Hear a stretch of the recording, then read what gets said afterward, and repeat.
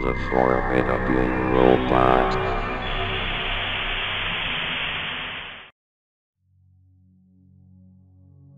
Have you ever played Berserk?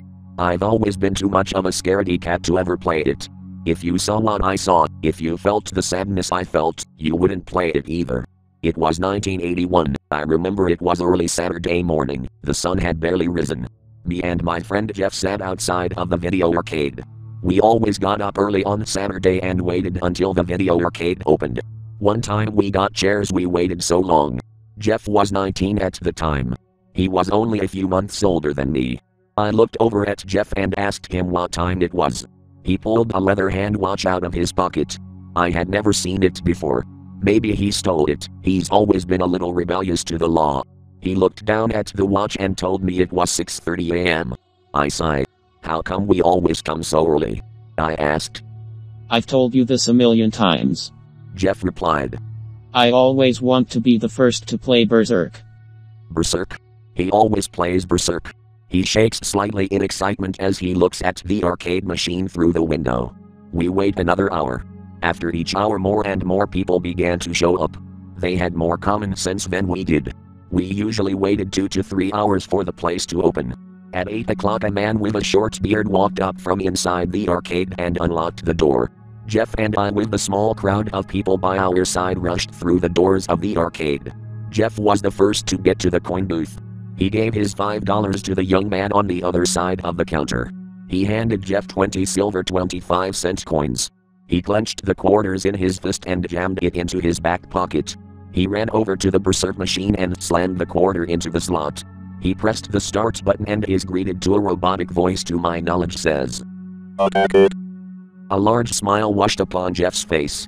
He ran through each level blasting each robot and avoiding the evil smiley face, or evil Otto as he's called. I refer to him as the death smile. Invincible, unstoppable, evil. After getting my $10 worth in quarters, I pulled out a chair and watched Jeff play Berserk. I always watched because he always was playing it and it creeped me out too much to play it. He rubbed his face on the screen.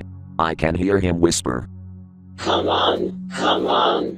Each time he said it, his voice became louder and more violent. It became so loud that I couldn't hear the ambience of people in the arcade. He shot the last robot on the screen and ran into Otto. The screen flashed. Jeff got the high score. He fell to the ground. At first I thought he was joking and I giggled. His body started to flail on the floor. "Jeff, are you alright?" I asked. "Jeff!" I screamed. Everyone in the arcade stared at the flailing body on the floor. I dropped to my knees and put my hands on his chest. "Call 911. I holler. When I said that I noticed something evil happened.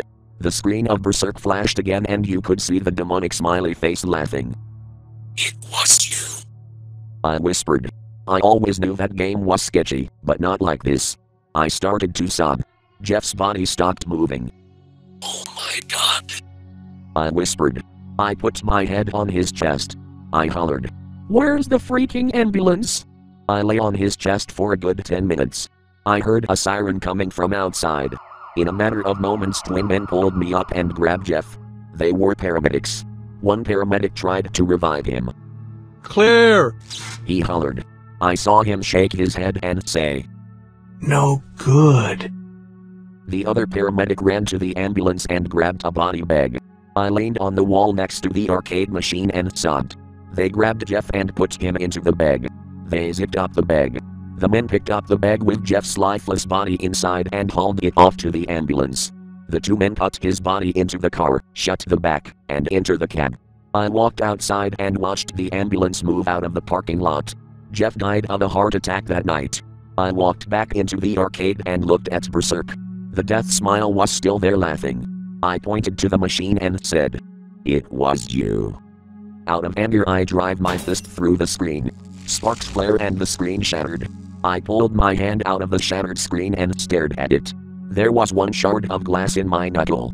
A long streak of blood ran down my arm. The owner screams, "Hey man, you crazy?" To which I reply, "No, just angry." I opened the door and stormed out of the arcade. Apparently this actually happened. There was a 19-year-old kid in 1981 named Jeff Daly, who suffered a heart attack after getting the high score. 1 year later there another reported case, an 18-year-old boy named Pete also died after getting the high score. Pete actually didn't die right after playing like Jeff did, he got to walk away. He walked to another game machine and then he died. At the end of the game, evil Otto laughs, he was the most terrifying game enemy of all time.